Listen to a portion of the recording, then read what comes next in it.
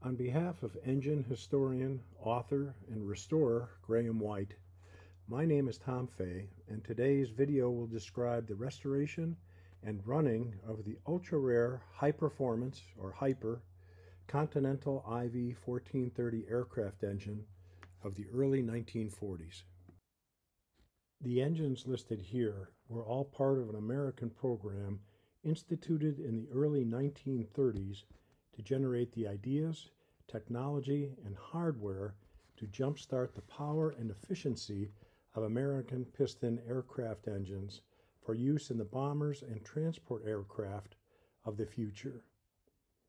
This fascinating and convoluted program is beyond the scope of this present video, and it proved to be a complicated and frustrating endeavor. Graham has a chapter dedicated to the experimental high-performance engines in his book, Allied Piston Aircraft Engines of World War II. These are the specifics of Continental's Hyper engine, the IV-1430, initially known as the XI-1430. The engine displaced 1,430 cubic inches and eventually made up to 2,100 horsepower. It was an inverted V12 design with two-stage supercharging, intercooling, and anti-detonation injection.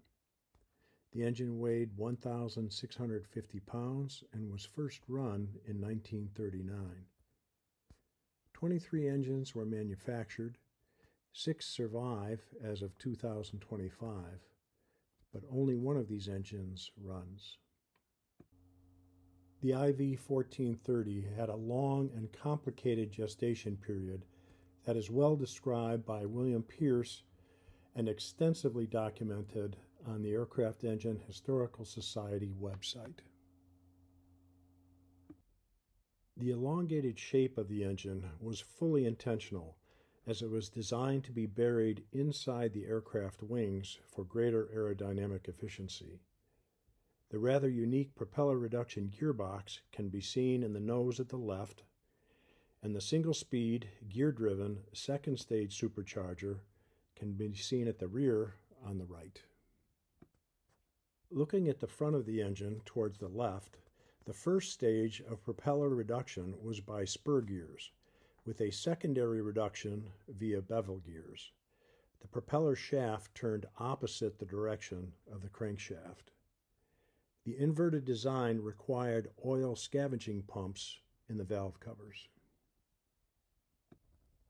The Continental IV-1430 Hyper engine first flew in November of 1942 in the one-off Lockheed XP-49.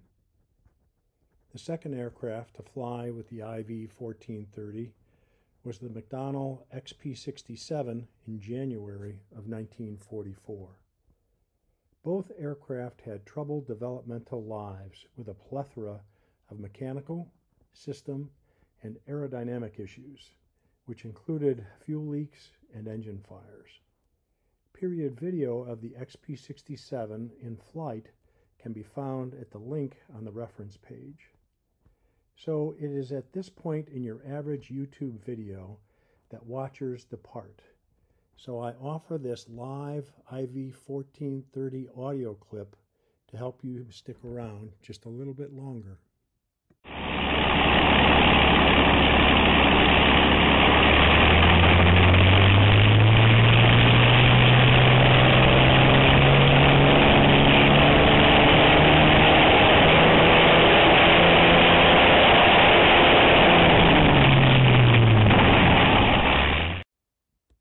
Here are some detail shots of the IV-1430 during the restoration process. The well-pickled and perhaps zero-time condition of the engine when acquired from the New England Air Museum in the early 2000s, and the unavailability of parts, gaskets, seals, and specialized tools meant that while the accessories were refurbished, the power section of the engine was left mostly undisturbed. You'll notice the straight exhaust pipes. The IV-1430 used collector-type exhaust manifolds to feed exhaust gases to the turbocharger when installed in an aircraft. This produced a somewhat muted exhaust tone. This difference is akin to the differing sounds between the Allison V-1710 installed in the turbocharged P-38 versus the open-stack version of the same engine in the P-40. So these straight pipes reveal an engine sound likely not heard since test stand runs in the 1940s. The Stromberg PD-12 injection carburetor was compatible with water injection systems and was built by Bendix in the United States.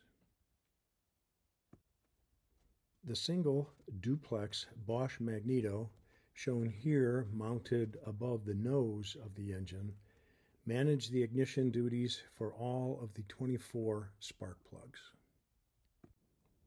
The webbed round casing at the rear of the engine houses the mechanically driven second stage supercharger, which spins at 19,500 RPM at war emergency power. The black carburetor feeds the air-fuel mixture into the eye of the supercharger. During its modern running life, one cylinder dropped a valve seat which bent a valve. Fortunately, this could be repaired, and the exposed piston is shown on the left. The intake manifold is shown on the right. There were a myriad of economic, practical, safety, and engineering decisions required to design and build a running stand for a 1,500 horsepower engine. Nothing was simple. Perseverance and problem solving were essential restoration skills. Coolant and oil radiators for the 1430 were adapted for use from oil coolers normally used on the Pratt & Whitney R2800 and R1830 radial engines, respectively. The Continental IV-1430 was built in two versions, one with a propeller that spun clockwise and a second version where the propeller spun counterclockwise. The propeller shaft on Graham's IV-1430-11 engine spins opposite that of most common American engines. Thus, opposite rotating left-handed propellers are scarce. A typical right-handed DC-3 propeller was modified to run opposite its normal direction and the blades locked in place to provide a modicum of airflow through the radiators and over the engine. Graham said cooling was never an issue with the IV-1430 on his running stand. And this is what the Hyper engine looks like, ready to run.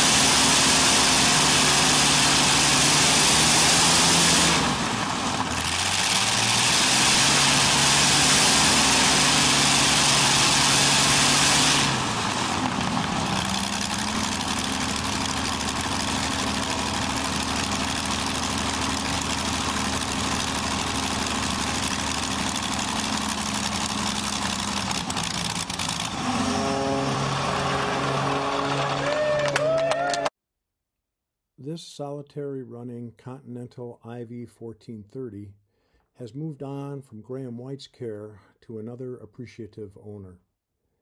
Additional information on the subject can be found in references listed here.